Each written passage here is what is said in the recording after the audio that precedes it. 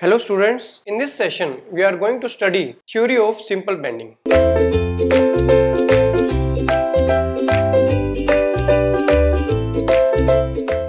What we mean by theory of simple bending? Suppose we have a beam like this. We have a beam and we have applied a bending moment to it. Suppose due to certain load, the bending moment is developed in the material, right? And suppose this is sagging bending moment. This type of bending moment is sagging bending moment. In this case, this is a sagging bending moment in which upper layer is compressed and lower layer is in tension. Right? So there is bending moment applied M, and this is the pure bending. Pure bending means there is no shear stress in the material of the beam, right? So what is simple bending or pure bending?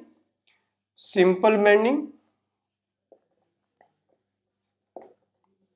or pure bending.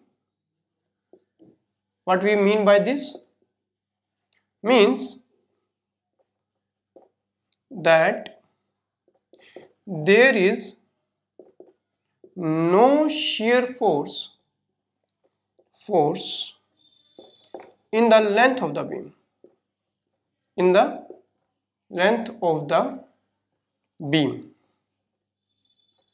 That is called simple bending or pure bending, that there is no shear stress or no shear force in the length of the beam. In the entire length of the beam, suppose L length is there is no shear force. There is only bending stresses are there. So this is called theory of simple bending.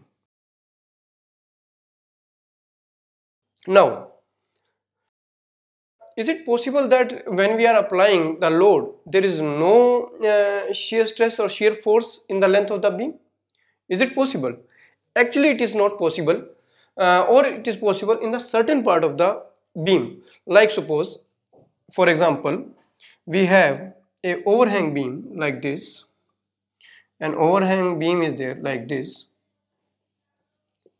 and we apply a load W here and same load W here. When you draw the shear force and bending moment diagram of this beam, we have already discussed the shear force and bending moment diagram. When you draw the shear force diagram, what type of diagram you will get? You will get, suppose this is a beam, and you will get this type of diagram.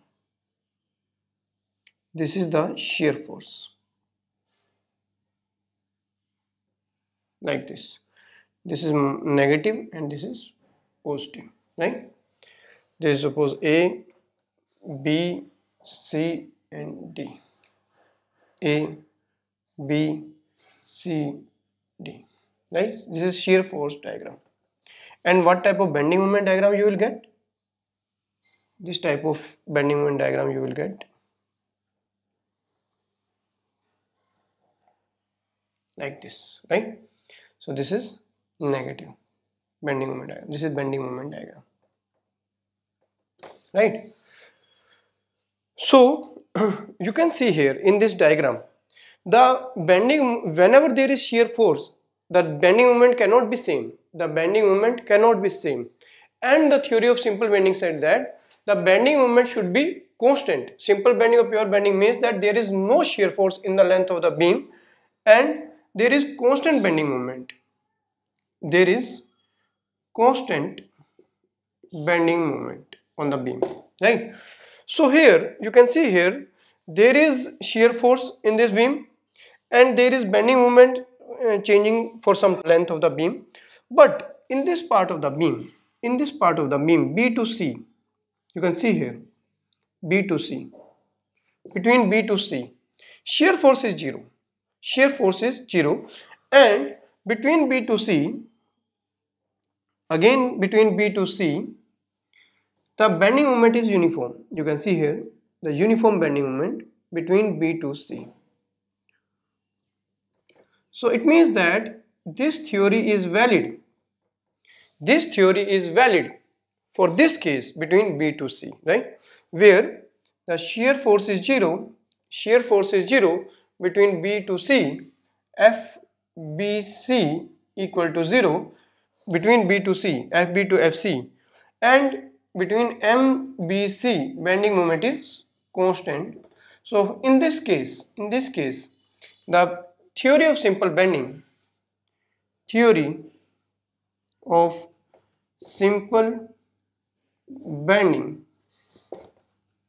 is applicable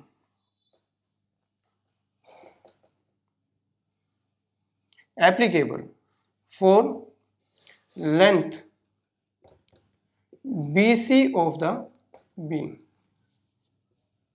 In this particular case, this is valid between B to C, that this is uniform between B to C and this is 0 between B to C, right? So this is valid between B to C for this particular case, right? But we have different type of beams like cantilever beam, we have simply supported beams where this condition may not prevail always. When there is shear force, there will be bending moment. But you can see here something good is happening with us, so that we can use this simple of pure bending or theory of pure bending for all the cases, like where we can use it. You can see here, when the shear force is 0, the bending moment is maximum. When the shear force is 0, bending moment is maximum. And we have to design the beam for maximum bending moment when the beam is weak in normal stresses. The pictures come when the beam is weak in normal stresses, and the points where the shear stress is 0, the bending moment will be maximum, and we have to design for the maximum bending moment. So you can see here what type of stress we obtain. In case of most of the cases, like this is a beam, and what type of stress we are getting. You can see here the shear stresses you get is, I am making it smaller so that I can draw the stresses. Suppose this is a circular beam, or what type of beam it is, in which we are talking about pure bending. But suppose there is no pure bending, we have applied some forces and there is no pure bending is there, right? So what type of stresses may occur here? You will see that you will get this type of stresses in this beam. These are the normal stresses, bending stresses like this, which are maximum at the outer periphery, right? Sigma B compressive, sigma B tensile, and these are the shear stresses. And where there is maximum bending stress, the shear stress will be minimum. And this is the curve for shear stresses. You go to your shear stresses chapter and read that this is our shear stresses. These are our shear stresses. So fortunately these are shear stresses, and shear stresses are maximum here, tau max, right? And this is shear stress, and these are bending stress. So the point where there is maximum bending stress, where there is chances of failure due to normal stresses, the shear stress is 0. So you can see at the outer periphery, outer fibers between A to B and between C to D, at outer fibers, these fibers, the bending moment is maximum and shear stress is 0, and this is what we want.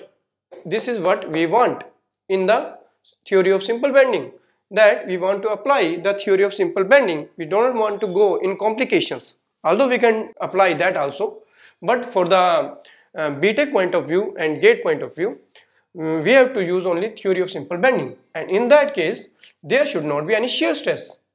But whenever there is bending stresses, there will be shear stresses.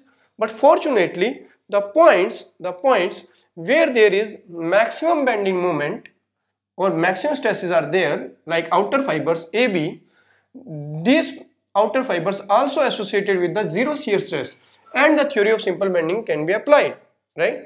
So I am writing here, at outer fibers of a beam, the bending stresses are maximum and shear stresses are zero. So theory of simple bending